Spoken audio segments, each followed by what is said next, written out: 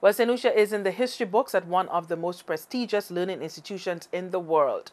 St. Lucian is one of two men who had a significant impact on the profile of black people in Bristol, in the UK and beyond, and are being honored in a special ceremony to mark Black History Month.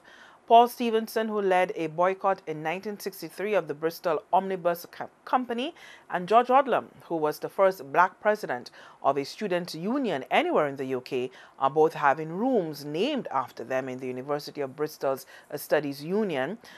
Paul Stevenson led a boycott when the Bristol Omnibus Company refused to employ blacks or Asian drivers. He also refused to leave a pub back in 1964 when he was refused service. These campaigns were instrumental in the development of the Race Relations Act of 1965, and he was later awarded an OBE as well as traveling to the US to talk about his experiences. And St. Lucia's George Odlum went on to become the Deputy Prime Minister and Foreign Affairs Minister of St. Lucia following his studies at the University of Bristol, where he was the Student Union President. He was also a United Nations Ambassador. He died back in 2003 following a battle with pancreatic cancer.